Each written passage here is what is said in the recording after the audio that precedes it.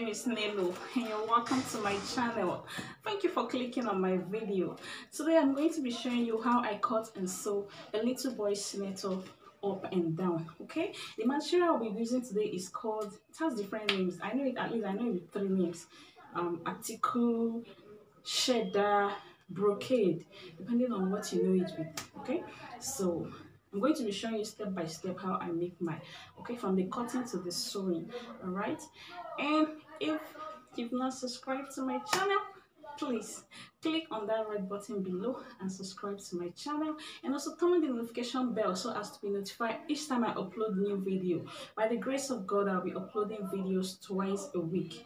Okay, twice or once depending on my time. Okay, all right, and please give this video a thumbs up. Okay, and share with your family and friends, your sewmate as well. All right, without further ado, let's get to the main video. Okay, see you on my next video. Bye. Okay, this is the front part of the top. I will start by taking the shoulder measurement, which is 8 inches. 8 divided by 2 is 4, plus ½ inch for sewing allowance. Okay, and then I'll also put the neck width, which is 2 inches, and then the neck depth of 2.5 for the front part. Okay,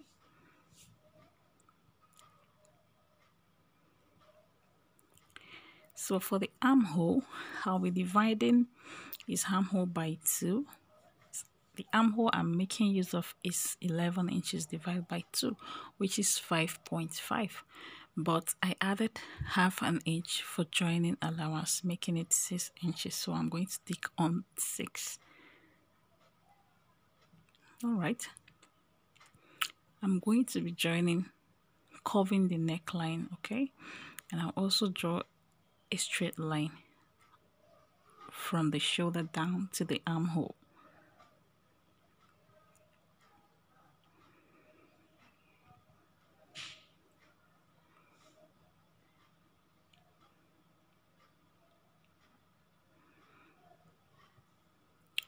So to curve your armhole, you come up by 1 inches, and then you go in, you get the midpoint of that straight line you drew from the shoulder to the armhole, divide it by 2, then the midpoint you go in by ½ inch. But I'm just drawing it this way because I'm doing a freehand turn thing today, and because it's for a little boy, so I'm just using a freehand method. No ruler, no French curve, no pattern master. All right, so now I'm putting the chest measurement. The chest measurement and the waist measurement are the same. In fact, his waist is bigger than the chest, so I'm using his waist measurement for both the chest too. The length I'm working with is 16 inches plus 2 inches for folding, which is 18 inches. And I'm going to slant the shoulder by ½ inch as well. So I'll just draw a straight line there and cut, okay?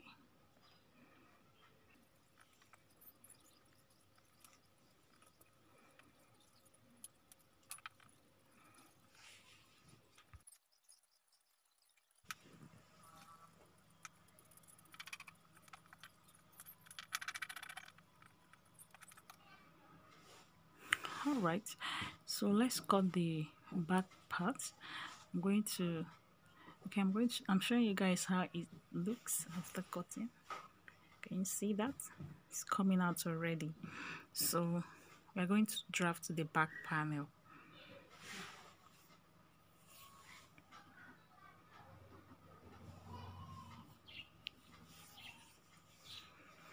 Okay, I have placed the front on the back panel, and I'm going to go up by 2 inches for a kid. For adults, you go up by 3 inches, okay? But because he's a child, I'm going up by 2 inches. You can go up by 2 or 2.5, but I'm using 2 inches for him.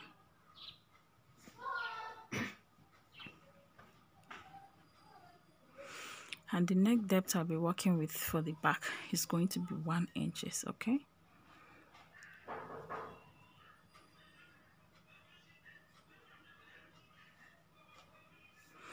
neck depth of 1 inch. And then I'm going to take the front part upward and curve the neck to the front panel just like so, okay? And I'll be cutting it out.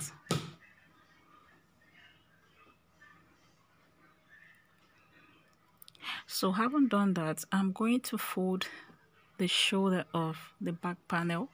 I'll be joining the shoulder together like so, and then I will use needle to secure it. Pin, sorry, not needle. I'll be using pin to secure it so it will not shift when I'm cutting, okay? So right now I'm measuring the neck to know if it's rhyme with the boy's neck measurement. The neck measurement is 12 divided by 2, as you can see, 6, so it's rhyme.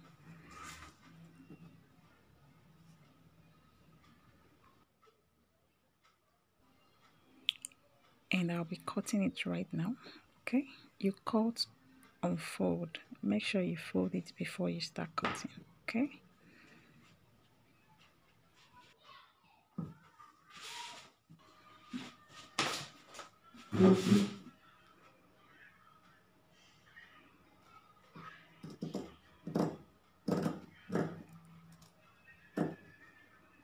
You can just use your tailor chalk and trace it and then cut.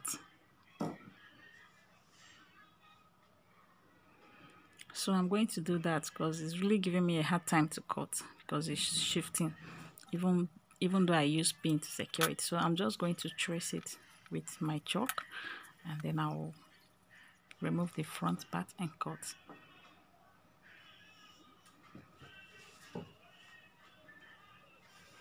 So that is all for the top, the back and the front. Right now I'm going to be cutting the facing, okay?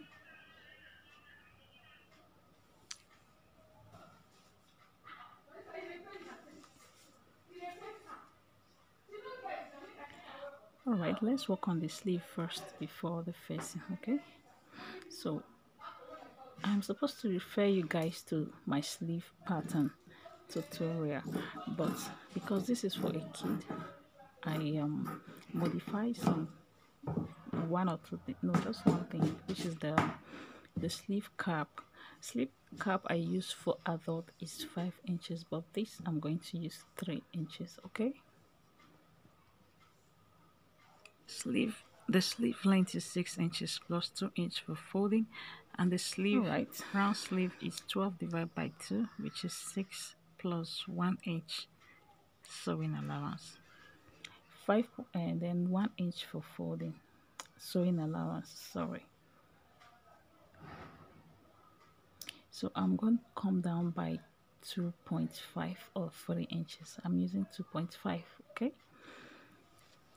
Remember the fabric is on fold, so I'm going to draw a straight line from the tip of the sleeve down to where I draw that line, okay?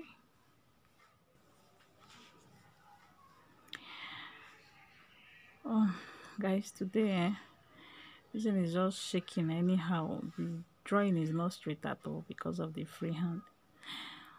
Anyway, but we're gonna do it. So to curve the sleeve, you get the midpoint of the sleeve cap, which is 3.5. The sleeve cap length is 7. Then the midpoint is 3.5. Then you draw a flat C up and flat C down. This chalk is really messy, eh?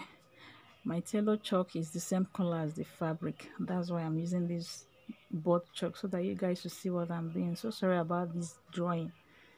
If you want to see how I make my sleeve, please go check the sleeve tutorial, okay? I'll leave the link on the description box. So I'm going to be cutting. I'm trying to clean the mess, okay? So I'm going to cut that way down. All right, so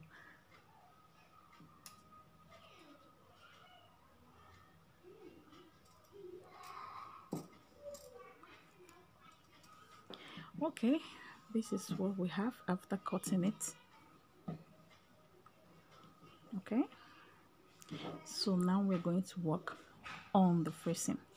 So I have pinned down, I cut out a little fabric and then I pin it down on my back panel, and then I'm going to trace the neck and also cut that armhole side. Okay, to get a perfect length for your facing, the back facing, you measure the midpoint, you get the midpoint of your armhole.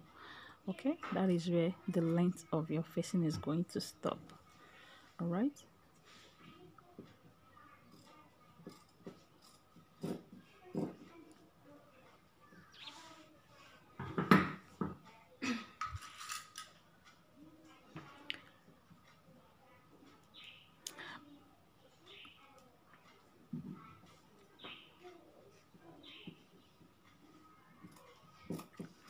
Right, after cutting it, I'm going to open it for you to see. So that is it. It's actually longer than the midpoint of the armhole, so I'm going to be curving it. I'm going to be cutting it to the exact length. You can make your own straight or curvy like my. I want my curvy, so I want to give the boy a little swag, you know. That's why I'm cutting it curvy, but you can cut your straight, okay? It all depends on choice. Okay, so that is how it's going to look after sewing.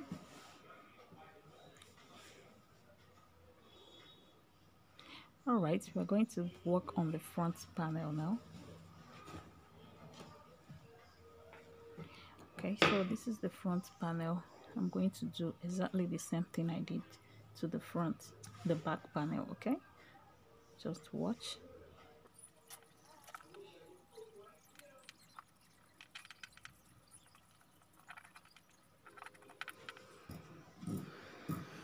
Okay, the front panel is longer than the armhole.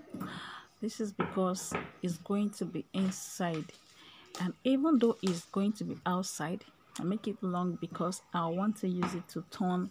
The center front is going to have a slit like 5 inches length. Okay, yeah, just like the one I'm measuring it, 5 inches length. I'm going to tear it down there, and then I will use that part,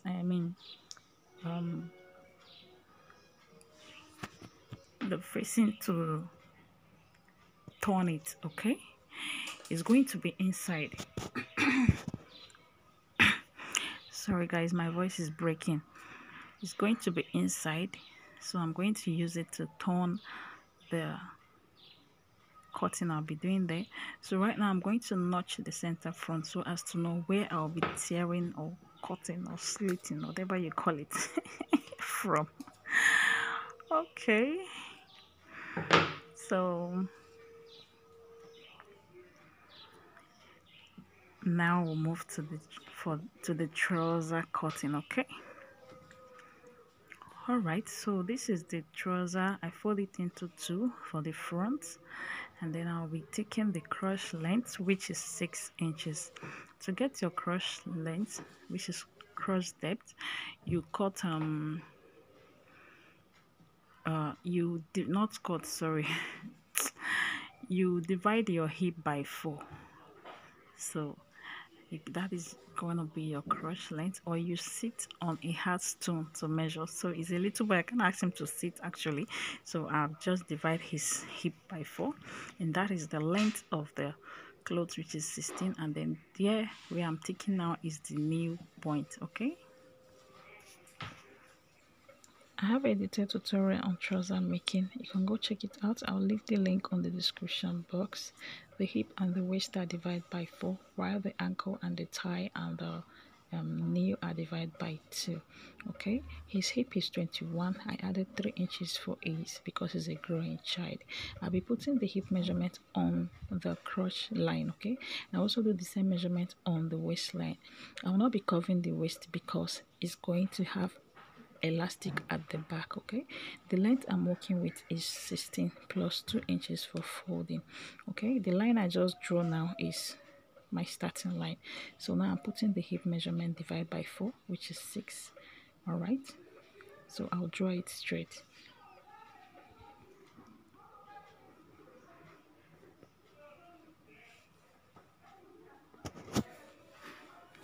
So I'm going to draw a straight up to the waist line, okay? And then I'll be using 1.5 for the cross length. So how I got that is you divide the quarter of your hip measurement, okay? The hip measurement quarter is 6 divided by 4, which is 1.5, okay? So right now I'm going to take the ankle measurement. The ankle measurement I'm working with is 9 divided by 2, which is 4.5. So after which I will connect and then I'll cut, okay? I'm going to connect the inseam with a curve, then I'll cut.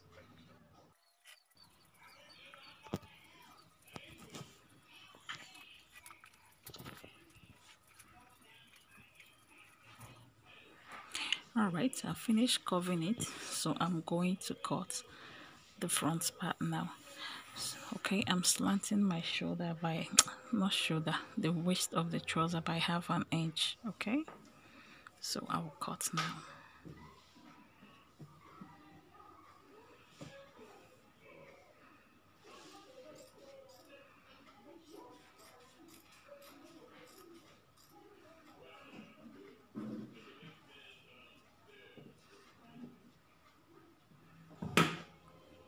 All right, so right now I'm going to show you how to cut the down part. To cut the ankle side, you fold your hemming allowance so as not to run short of fabric, okay? So I'll do the same on the other side too. So right now I've placed the front panel to the back. The back is also folded into 2. I'm going to go up by 3 inches, okay? This is because the trouser is going to have, the back part is going to have elastic, okay? I'll be using elastic on the back part. That is why I make it 3 inches long, okay? If you notice, I did not put the waist measurement on the waist line. That is because it's going to have elastic, so no need of putting the waist measurement. Even though the front is going to have a band and not elastic, it's still the same, okay? So I'm adding 1 inch to the back cross, and then I'm also adding 1 inch all round from the waist down to ankle. This is because back panel is usually long or wider than the front panel, okay?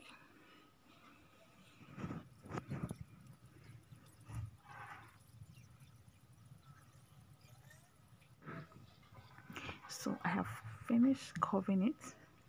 Right now I'm going to be cutting it out, okay?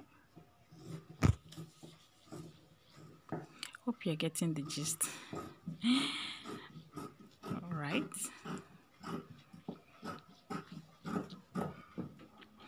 Okay, that is all for the trouser.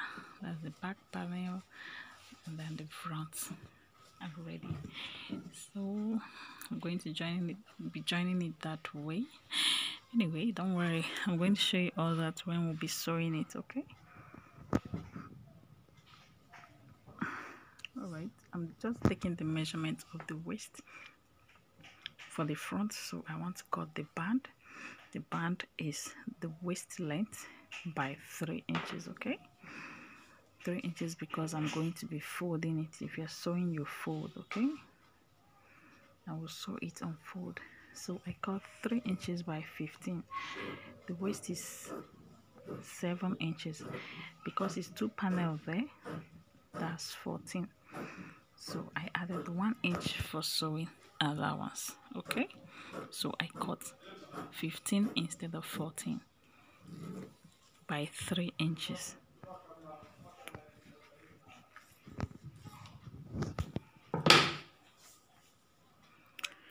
As you can see, it's 15, even though it's a little bit longer than 15 anyway. So now we're going to work on the front pocket, okay? So pocket width is going to be 2 inches. Okay, for adult you use 2.5, but for a kid I use 2 inch, and the length is going to be 5 inches. Okay, for adult is 7 inches. It is standard 7 inches. So I'm going to draw a curve there, and then I'll just notch the waist side and also that down part. Okay, this is different from the pocket on my trouser pattern. Okay, if you've not watched that video, please try and check it out. Okay, so this pocket is going to be a different kind of pocket.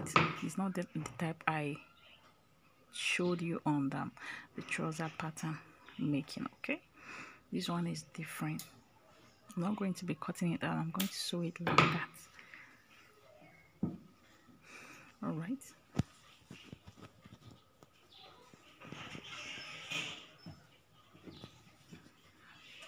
This is what I'll be using for the pocket. Okay, don't worry, when we'll be sewing you're going to see how I'm going to do that. Okay, that is what I'll be using for the pocket. All right, thank you for watching. Please like, share and subscribe. See you on my next video. Bye.